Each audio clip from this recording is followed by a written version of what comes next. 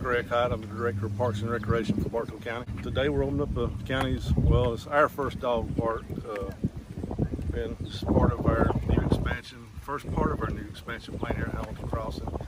We've got it open today, and we've got a small dog park and a large dog park. We're inviting everybody to come out, give their dogs the opportunity somewhere to play. A lot of dogs, I know we understand people who've got apartments, small yards.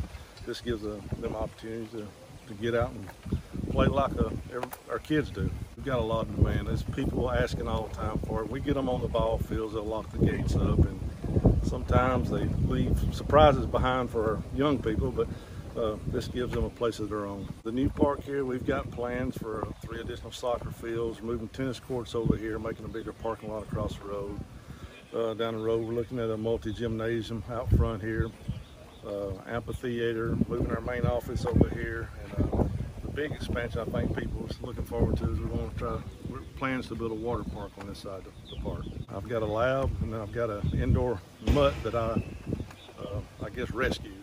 They make a person feel good about themselves, and that's what I tell my wife all the time. If they showed me as much attention when I came home as my dog did, I'd be a lucky man.